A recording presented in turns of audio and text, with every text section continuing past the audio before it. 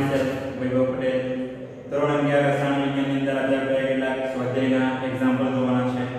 જેની અંદર એક્ઝામ્પલ છે સ્વાધ્યાયનું 2.9. તેની રકમની અંદર કીધું છે કે 4 × 10⁻⁷ મીટર જેટલી તરંગ લંબાઈ ધરાવતો એક ફોટોન જે છે એ ધાતુની સપાટી સાથે અથડાશે ત્યારે કાર્ય વિધેય આપણને 2.13 ઇલેક્ટ્રોન વોલ્ટ જેટલું આપણને જોવા મળશે. તો તે દરમિયાન આપણે ફોટોનની ઊર્જા, ઉત્સર્જનની ગતિ ઊર્જા અને ફોટો ઇલેક્ટ્રોનનો વેગ આપણે શોધવાનો છે. અને 1 ઇલેક્ટ્રોન વોલ્ટની કિંમત આપણને આપેલી છે. તો સૌથી પહેલા અહીંયા આપણે કાર્ય વિધેય W છે જેને આપણે ઇલેક્ટ્રોન વોલ્ટમાં આપ્યું છે તો એને આપણે જૂલમાં ફેરવીએ. અહીંયા આગળ 1 ઇલેક્ટ્રોન વોલ્ટ બરાબર આટલા જૂલ, તો 2.13 ઇલેક્ટ્રોન વોલ્ટ બરાબર કેટલા થશે? એટલા માટેથી અહીંયા આગળ ગુણાકાર કરીશું. 2.13 ગુણ્યા 1.6020 ગુણ્યા 10⁻⁹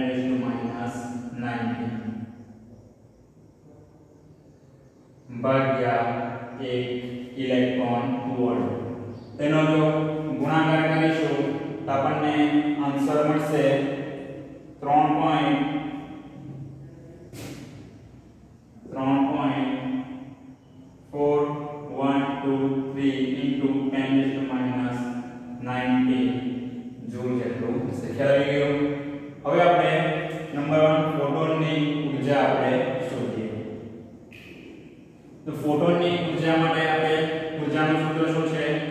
E બરાબર hc/λ. તો સૂત્ર મૂકીએ. ફોટોનની ઊર્જા E બરાબર h નીચે E બરાબર hc/λ. કિંમત મૂકીએ. x શું છે? પ્લાન્ક છે જેની કિંમત આપણને ખબર છે 6.626 × 10⁻34 જૂલ / સેકન્ડ ગુણ્યા c. c શું છે? પ્રકાશનો વેગ છે. એની કિંમત પણ આપણને ખ્યાલ છે 3 × 10⁻⁷ ભાગ્યા તરંગ લંબાઈ છે લેમ્ડા. લેમ્ડાની કિંમત આપણને આપેલી છે 4 × 10⁻⁷ મીટર. તેનો જો ગુણાકાર આપણે કરીશું તો આપણને આન્સર મળશે 4.96 ગુણ્યા 10⁻⁷ છે ઉપર જશે એટલે +7 થશે અને +7 +8 ટોટલ 15 +15 -34 કેટલા થશે? -19 થશે. તો 10⁻⁻19 જૂલ. સેકન્ડ કેન્સલ થઈ જશે, મીટર ની આગળ કેન્સલ થઈ જશે. એકમ આપણને શું મળશે? જૂલ મળશે. તો ફોટોનની ઊર્જા આપણને કેટલી પડી? 4.96 × 10⁻⁻19 જૂલ. હવે આપણે ઉત્સર્જનની ગતિ ઊર્જા શોધીશું. નંબર 2 ઉત્સર્જનની ગતિ ઊર્જા માટેનું સૂત્ર આપણને જોઈએ. અહીંયા આપણને ફોટોનની કુલ ઊર્જા આપણને આપેલી છે. એ ઊર્જામાંથી જો આપણે કાર્ય વિધેય જેટલું, એટલે કાર્ય વિધેય એટલે શું કે ધાતુની સપાટી પરથી ઇલેક્ટ્રોન ઉત્સર્જન થવા માટે થતું કાર્ય જે છે જેને આપણે કાર્ય વિધેય કહીશું, તો એની ઊર્જા બાદ કરીશું તો આપણને ઉત્સર્જનની ગતિ ઊર્જા મળી જશે. અહીંયા આપણે સૂત્ર મૂકીએ. ઉત્સર્જનની ગતિ ઊર્જા બરાબર ફોટોનની કુલ ઊર્જા. તો ફોટોનની ઊર્જા ઓછા શું છે? કાર્ય વિધેય.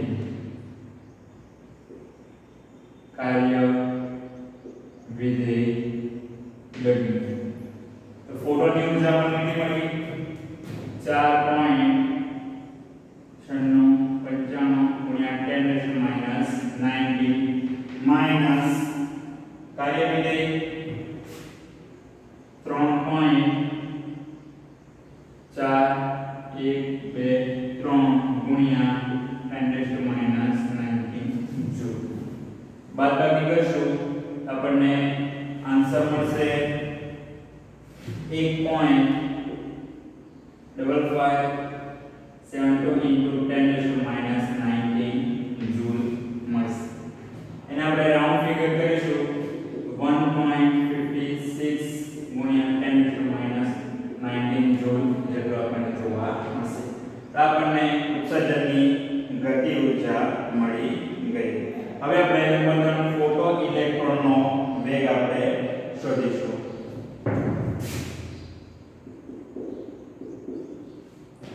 ફોટો ઇલેક્ટ્રોનનો વેગ આવે એવું સૂત્ર કયું છે કે આપણે જોઈ ગયા. તે સૂત્ર છે ગતિ ઊર્જા. કે ગતિ ઊર્જા બરાબર 1/2 MEV સ્ક્વેર. શું છે? v વેગ છે, m શું છે? તો ઇલેક્ટ્રોનનું દળ છે અને ગતિ ઊર્જા અહીંયા આગળ આપણને મળી ગઈ છે. તો કિંમત મૂકી દે અથવા એ પહેલા આપણે વેગ શોધવાનો છે તો વેગને આપણે કરતા બનાવી દઈએ. તો વેગને કરતા બનાવીશું તો 2 કેમ થશે? બરાબર ના છેડે છે તો અંશમાં જશે અને m દળ જે છે ઇલેક્ટ્રોન એ છેદમાં જશે. તો આપણે લખી શકીએ v સ્ક્વેર બરાબર 2 ગુણ્યા ગતિ ઊર્જા ભાગ્યા m e. લઈ ગયો v સ્ક્વેર છે આપણે વેગ શોધવાનો છે, વર્ગ છે, પેલી બાજુ છે વર્ગમૂળ થઈ જશે. તો v બરાબર વર્ગમૂળની અંદર 2 ગુણ્યા ગતિ ઊર્જા ભાગ્યા m e. તો v બરાબર આપણને શું મળે? કિંમત મૂકી દઈએ વર્ગમૂળની અંદર 2 ગુણ્યા ગતિ ઊર્જા કેટલી છે? 1.56 ગુણ્યા 10⁻⁹ ભાગ્યા m e. ઇલેક્ટ્રોનનું શું છે? દળ છે. તો ઇલેક્ટ્રોનનું દળ કેટલું છે? તો એનું દળ છે 9.1 into 10⁻31 કિલોગ્રામ છે. 9.1 into 10⁻31 કિલોગ્રામ થશે. આ જૂલ છે ના કિલોગ્રામ. તો એને સાદું રૂપ આપીશું તો v બરાબર આપણને કિંમત મળશે વર્ગમૂળની અંદર 0.3429 into 10⁻31 છેદમાં અંશમાં જે પ્લસ થશે 31 માંથી -19 બાદ કરીશું તો આપણને +12 મળશે. તો 10⁻12 જૂલ પર કેજી. હવે આપણે આગળ સાદું રૂપ આપીશું. અહીંયા આગળ આપણને વેગ બરાબર વર્ગમૂળ કરીશું તો આપણને આન્સર મળશે. અહીંયા કિલોગ્રામ છે તો એને આપણે ગ્રામમાં ફેરવીશું અથવા તો એમને એમ જ રહેશે અને સાદું રૂપ આપીશું તો આપણને આન્સર મળશે 0.58 into 10⁻6 આપણને મળશે. હવે અહીંયા આગળ એક પોઈન્ટ આપણે જમણી બાજુ કશીશું તો અહીંયા આગળ 5.855 into 10⁻, એક પોઈન્ટ જમણી બાજુ કશીશું તો અહીંયા આગળ 10⁻6 માંથી 10⁻5 રહેશે. આ આપણને શું મળ્યું? વેગ મળ્યો એટલે મીટર પર સેકન્ડ. આ મળી ગયા આપણને ફોટો ઇલેક્ટ્રોનનો વેગ મળી ગયો. આ એક્ઝામ્પલ આપણો કમ્પ્લીટ થયો. બીજો એક એક્ઝામ્પલ છે જોઈએ કે સ્વાધ્યાયનો 2.47 છે જેની અંદર આપણને કીધું છે કે નિયોન વાયુ છે જે સામાન્ય રીતે સાઇન બોર્ડની અંદર આપણને ઉપયોગ થતો જોવા મળશે. જો તે 600 નેનોમીટર 616 જેટલી નેનોમીટર જેટલી તરંગલંબાઈ જેટલી ખૂબ તીવ્રતાથી ઉત્સર્જન કરતો હોય તો આપણે તે દરમિયાન ઉત્સર્જનની આવૃત્તિ 30 સેકન્ડમાં આ વિકિરણ કેટલું અંતર કાપશે તે ક્વોન્ટમની ઊર્જા અને ક્વોન્ટમની સંખ્યા જો તે 2 જૂલ ઊર્જા ઉત્પન્ન કરતું હોય તો આપણે શોધવાનું છે. તો સૌથી પહેલા તો અહીંયા આપણે તરંગલંબાઈ આપણને આપેલ છે 616 નેનોમીટર, તેને આપણે મીટરની અંદર ફેરવીશું. તેના બરાબર 616 ગુણ્યા 10⁻⁹ મીટર થશે. હવે નંબર 1 ઉત્સર્જનની આવૃત્તિ શોધીએ. ઉત્સર્જનની આવૃત્તિ માટેનું સૂત્ર શું છે? આગળ આપણે સૂત્ર જોઈ ગયેલો પ્રકાશનો વેગ c બરાબર nu into લેમ્બડા. c બરાબર nu into લેમ્બડા. આવૃત્તિ nu છે એને આપણે કરતા બનાવીએ તો nu બરાબર c upon લેમ્બડા. ખ્યાલ આવી ગયો? કિંમત મૂકી દઈએ. c શું છે? પ્રકાશનો વેગ તો 3 ગુણ્યા 10⁸ મીટર પર સેકન્ડ. તરંગલંબાઈ આપણને મળી છે 616 ગુણ્યા 10⁻⁹ મીટર. અહીંયા આગળ જો ભાગાકાર કરીશું તો આપણને આન્સર મળશે 0.00487 into 10⁻⁹ ઉપર જશે પ્લસ 9 થશે. તો અહીંયા આગળ ટોટલ +8 +9 +17 મીટર કેન્સલ થઈ જશે એટલે સેકન્ડ ઇન્વર્સ આપણને મળશે.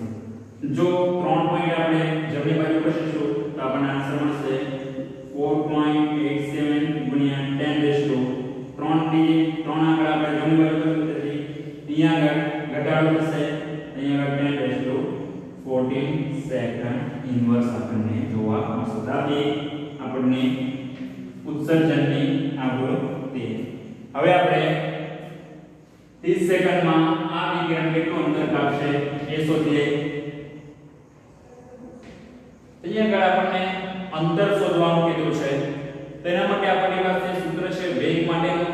સાદું સૂત્ર શું છે કે વેગ બરાબર અંતર ભાગ્યા સમય આપણને આપેલો છે. તો એની અંદર વેગ આપણને મળી ગયો છે તેને આપણે અંતરને આપણે કરતા બનાવી લઈશું તો આપણને સૂત્ર શું મળશે? અંતર d બરાબર વેગ શાનો? પ્રકાશનો વેગ.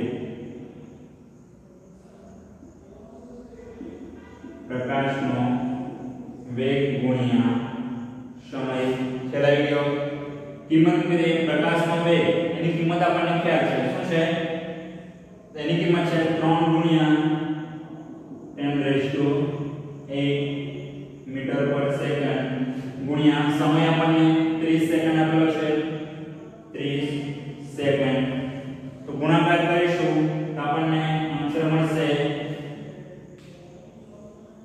9 ગુણ્યા 10⁻, અથવા તો 3 ગુણ્યા 30 કરીશું 90 ગુણ્યા 10⁸ મીટર. જો 0 અહીંયા લઈ લઈએ તો 9 ગુણ્યા 10⁹ મીટર આપણને જોવા મળશે. આ આપણું અંતર d મળી ગયા. આ આપણી આવૃત્તિ. હવે નંબર 3 શું કીધું છે? ક્વોન્ટમની ઊર્જા આપણે શોધવાની છે.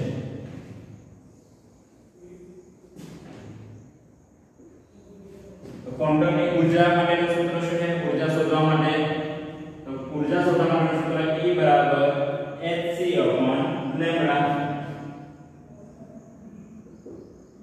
ક્વોન્ટમની ઊર્જા E બરાબર hc/λ. h ની કિંમત આપણને ખ્યાલ છે 6.626 into 10⁻⁻34 જૂલ into સેકન્ડ ગુણ્યા c પ્રકાશનો વેગ 3 × 10⁸ મીટર પર સેકન્ડ અને તરંગ લંબાઈ આપણને આપેલી છે 616 × 10⁻⁹ મીટર.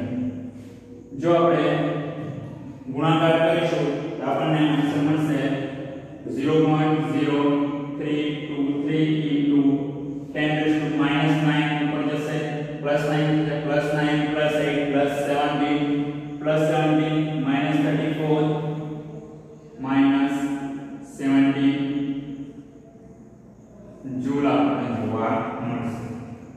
જોઈએ આગળ બે આંકડા જમણી બાજુ હશે તો આપણને આન્સર મળશે 3.23 × 10⁻⁷ છે. બે ડિજિટ અંદર બે ડિજિટ જમણી બાજુ હશે તો આપણને -17 ના -19 આપણને જોવા મળશે. તેથી ક્વોન્ટમની ઊર્જા ખેલાવી ગયો. હવે બાકી શું રહ્યું? ક્વોન્ટમની સંખ્યા શોધવાની છે. જો તે 2 જૂલ ઊર્જા ઉત્પન્ન કરતું હોય ત્યારે આપણે ક્વોન્ટમની સંખ્યા શોધવાની છે. એટલે ક્વોન્ટમની સંખ્યા